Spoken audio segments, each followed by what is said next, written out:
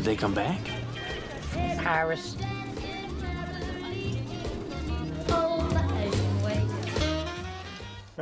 It's been 30 years since the release of the classic holiday movie Home Alone.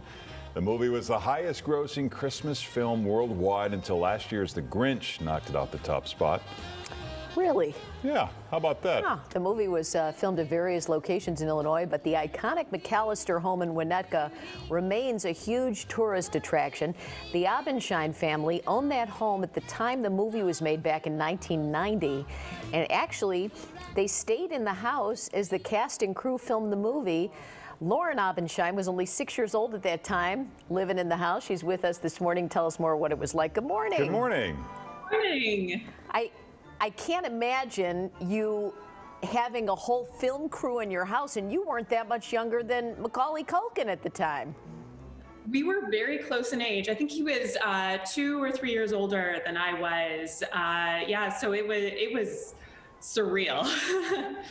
And so how did you make that work? I would have thought they would have shooed you off to some hotel for a while, but it sounds like you were living there while they were shooting.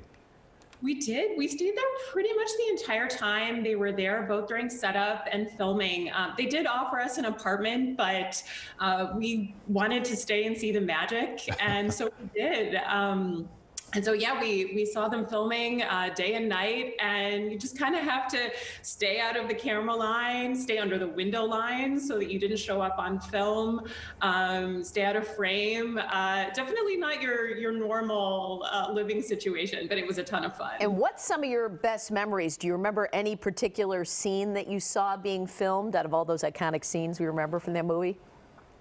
I do. We watched them film a lot of the outdoor scenes. So a lot of the scenes with the robbers, where you have sort of the bigger stunts, where the robbers are swinging from the rope back into the back of the house.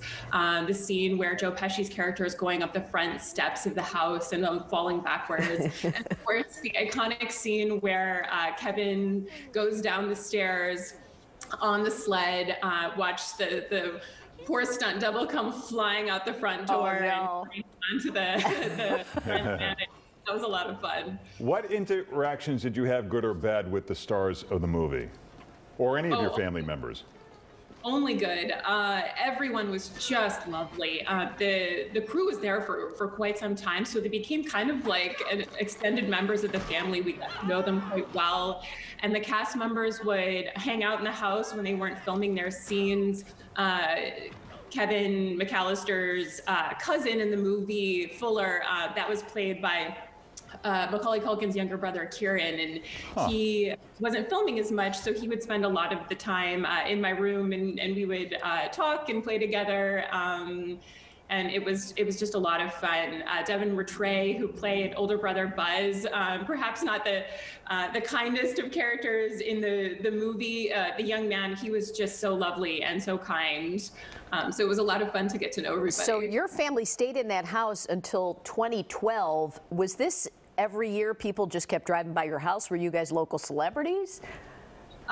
It was an every year kind of thing, yes. I don't think we anticipated how much the movie would touch people, but it really did.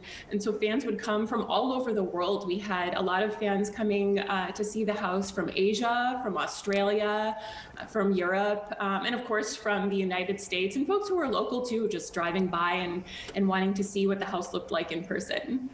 Pretty cool to have grown up in that house. Lauren, thanks so much for joining us. Thanks, nice Lauren. to talk to you. Thank you so much for having me. Happy holidays. Happy holidays. Hey, Paul. Hi, you guys. We're going to see 10